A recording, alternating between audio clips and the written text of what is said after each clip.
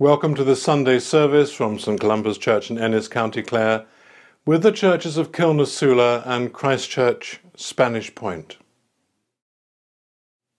Throughout history, the reading of St John's Passion as a dramatic performance on Good Friday in church and public passion plays has caused immense harm to Jewish communities. Synagogues have been attacked and Jewish people abused and killed. It has been used by unscrupulous rabble-rousers and leaders to create a febrile and toxic atmosphere of us and them, friend and enemy, insider and outsider. And since then, innumerable daily prejudices, countless pogroms, and the bitter dark shadow of the Holocaust. But Jesus worshipped regularly in the synagogue, preached from the Hebrew scriptures, and with Jewish symbols and metaphors. He celebrated Jewish festivals, went on pilgrimage to the Jewish temple in Jerusalem, and was ministered to by Jewish priests. He was born, lived, taught, and died a Jew. So what is the legacy of John? Now we start our service in the name of the Father, and of the Son, and of the Holy Spirit. Amen. Alleluia. Christ is risen. He is risen indeed. Alleluia. Grace, mercy, and peace from God our Father and the Lord Jesus Christ be with you. Like those at the empty tomb, we fail to grasp the wonder of your presence. Lord, have mercy. Like the disciples behind locked doors, we are afraid to be seen as your followers. Christ, have mercy. Like so many before us, we are slow to believe. Lord, have mercy. May the power of heaven protect us this day and circle us with the blessing of peace. May Christ our Lord and loving friend protect us this day and circle us with affection and love. May the Spirit of truth who dwells in our hearts protect us this day and circle and fill us with joy. Amen. And so we pray. Risen Christ, by the lakeside you renewed your call to your disciples. Help your church to obey your command and draw the nations to the fire of your love, to the glory of God the Father. Amen. Our first reading is taken from the Acts of the Apostles. The reading is from Acts chapter 17, verses 22 to 28. Then Paul stood in front of the Areopagus and said, Athenians, I see how extremely religious you are in every way. For as I went through the city and looked carefully at the objects of your worship, I found among them an altar with the inscription, For an unknown God. What therefore you worship as unknown, this I proclaim to you. The God who made the world and everything in it, he who is Lord of heaven and earth, does not live in shrines made by human hands, nor is he served by human hands, as though he needed anything, since he himself gives to all mortals life and breath and all things. From one ancestor he made all nations to inhabit the whole earth, and he allotted the times of their existence and the boundaries of the places where they would live, so that they would search for God and perhaps grope for him and find him, though indeed he is not far from each one of us. For in him we live and move and have our being, as even some of your own poets have said. For we too are his offspring. Here endeth the reading. Now hear the Gospel of Jesus Christ according to John. Jesus said to his disciples, "If you love me, you will keep my commandments. And I will ask the Father, and he will give you another advocate to be with you forever. This is the Spirit of truth, whom the world cannot receive because it neither sees him nor knows him. You know him because he abides with you, and he will be in you. I will not leave you orphaned. I am coming to you. In a little while the world will no longer see me, but you will see me. Because I live, you also will live. On that day you will know that I am in my Father, and you in me, and I in you. They who have my commandments and keep them are those who love me, and those who love me will be loved by my Father, and I will love them and reveal myself to them." Here ends the reading. In the name of the Father, and of the Son, and of the Holy Spirit. Amen.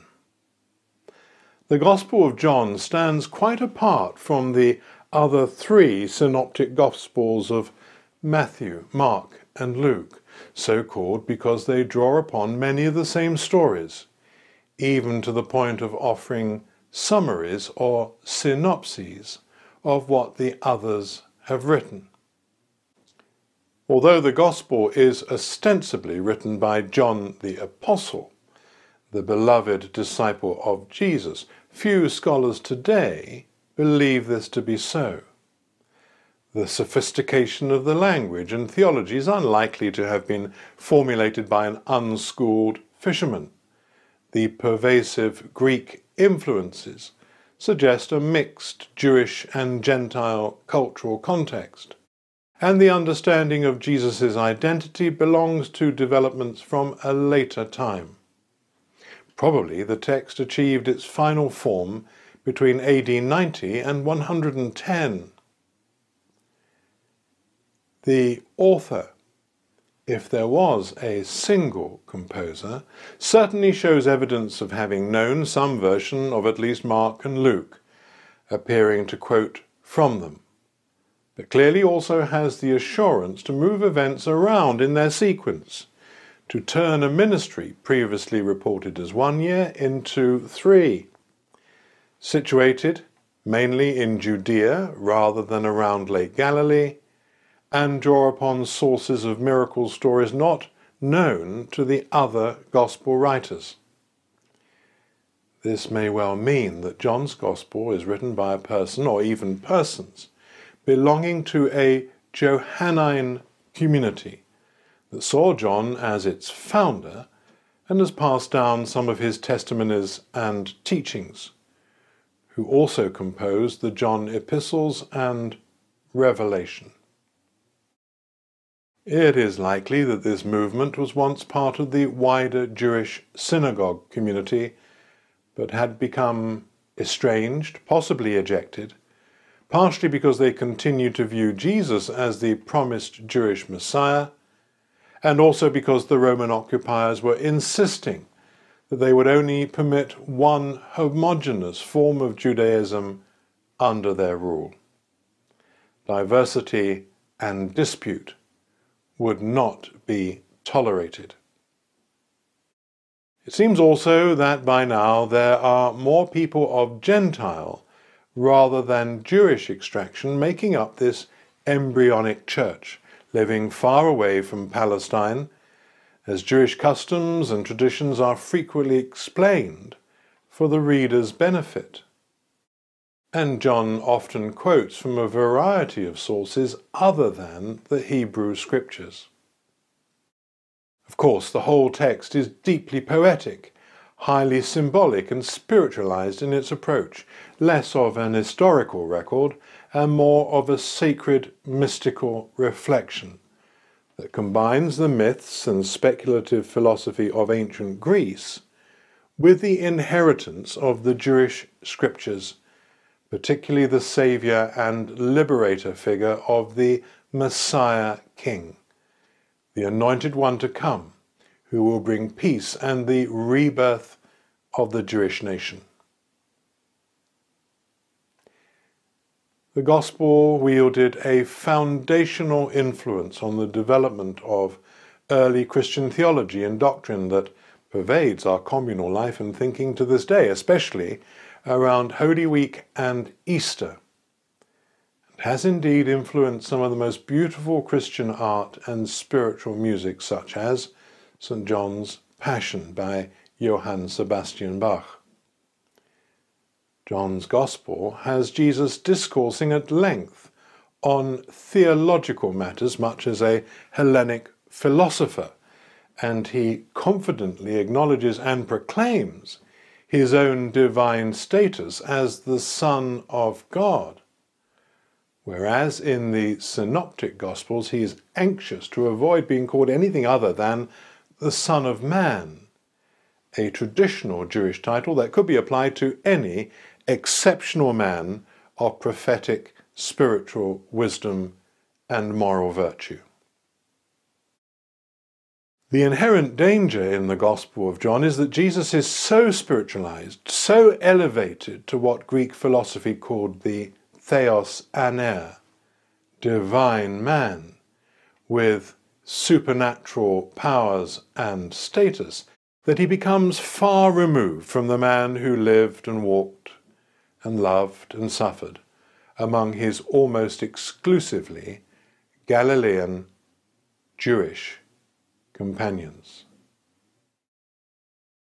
We can be misled into so focusing on what Marcus Borg called the post-Easter Jesus, the mythic cosmic Christ of the later Christian community, that we can exclude Jesus, the man of his time, the pre-Easter Jesus, who might not recognize what we have made of him. For it is vital to remember, so vital that it needs to be stressed again and again, that Jesus was a Jew. He was born of a Jewish mother in Galilee, a Jewish region. All of his friends, associates, colleagues, and disciples were Jews.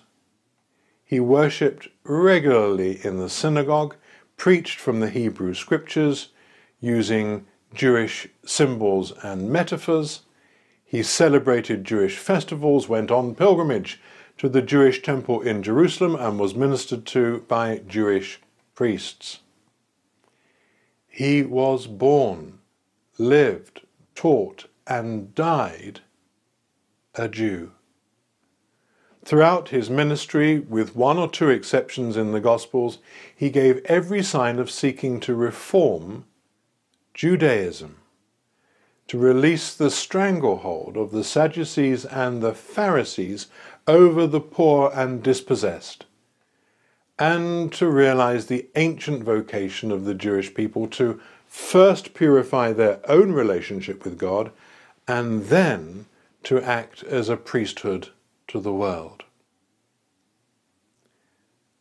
However, in the Gospel of John, whilst Jesus is acknowledged as a Jew, his character feels a mile away from the carpenter's son and pastoral prophetic figure of the other three Gospels.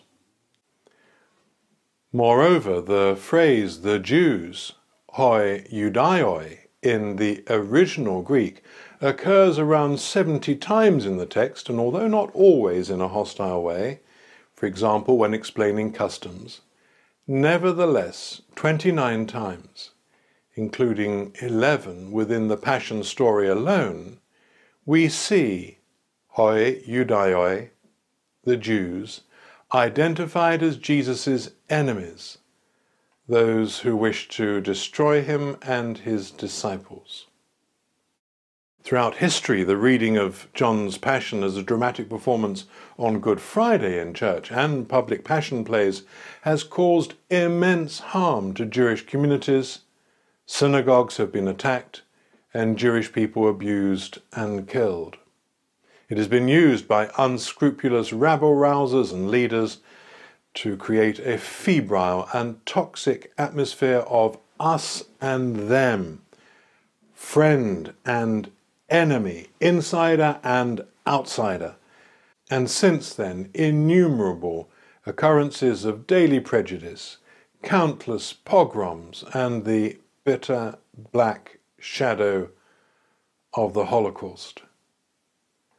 And indeed, while he may well not have imagined or condoned the consequences over time, John also uses the same technique in his Gospel. Throughout the narrative, he uses binary pairs to represent good and evil, light and darkness, life and death, above and below. As Jesus represents all that is good, there needs to be a person or persons who are his opposite.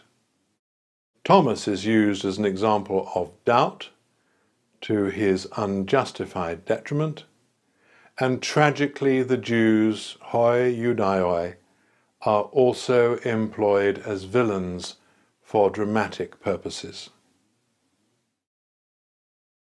It is tragic because so much of John's writing can inspire all that is finest and best in the Christian tradition. I have come that they should have life and have it abundantly. John 10:10. Greater love has no one than this, that he lay down his life for his friends. John 15:13. I am the good shepherd. The good shepherd lays down his life for the sheep. John 10:11. A new commandment I give you, that you love one another. Just as I have loved you, you also are to love one another. John 13:34. Beloved, let us love one another, because love is from God. Everyone who loves is born of God and knows God. 1 John 4:7. No one has ever seen God. If we love one another, God lives in us, and his love is perfected in us. 1 John 4:12. And finally, God is love.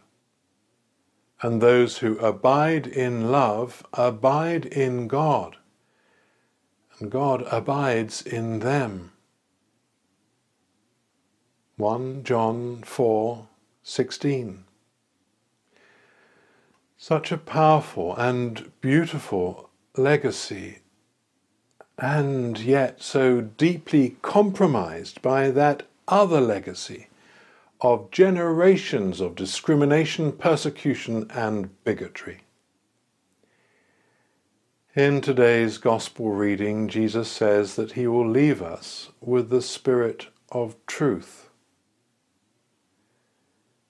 May we, at long last, face the truth about him, the love and the devotion that drove him, and embrace as brothers and sisters the community of which he was always and forever a loving part.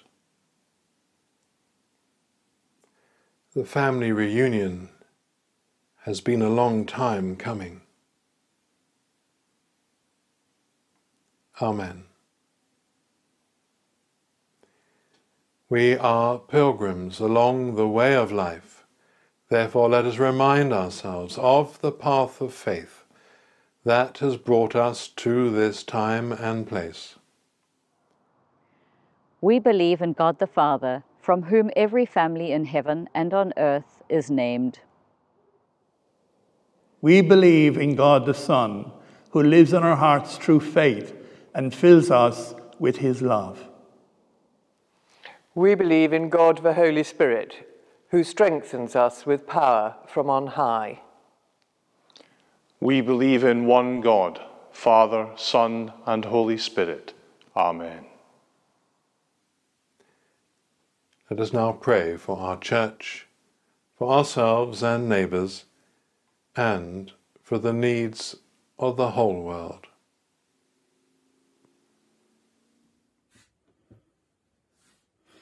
Lord, you have promised to be with us forever, your Spirit ever in us and through us. Free us from all anxiety. Give us the courage to live our faith, to live our questions, our uncertainties, and our strivings. May they become a part of our faith, a way of engaging and committing, and one day understanding. Christ be with us, around and beside us. We pray for all who are struggling in lonely and difficult places, for all who feel forgotten and forsaken. We pray for countries where laws are flouted, human rights abused, the vulnerable targeted and exploited. We pray for all who wish to live in simplicity, gentleness, and reverence, and for all who suffer in the cause of justice and equality. Christ be with us, around and beside us. We pray for those who are captives to superstition and fear, for those who have no knowledge of you, for those whose lives are empty or filled with the wrong things. We remember before you all those whose lives are broken, those falling into darkness or sickness, that each in moments of despair and weakness may know your strength. Christ be with us, around and beside us. We give thanks for all those in our society who devote themselves to the well-being of others, for hospital staff, GPs and local nurses and caregivers, for those who are staff in residential homes and carers for loved ones in their own homes. Give wisdom to policymakers, administrators, and leaders. Comfort and encouragement to healthcare professionals and researchers, solace to everyone in distress, and a sense of calm to us all who suffer in mind, body, or spirit. Christ be with us, around and beside us. Lord Jesus, you have gone before us and prepared a place for us. We remember all those who have died in these recent days and years long past, as we light a candle in our hearts to honor them and entrust them to God's mercy and loving welcome. May they fly straight home into the dwelling places of peace. Christ be with us, around and beside us. And now a few moments for our own concerns and prayers for those on our hearts.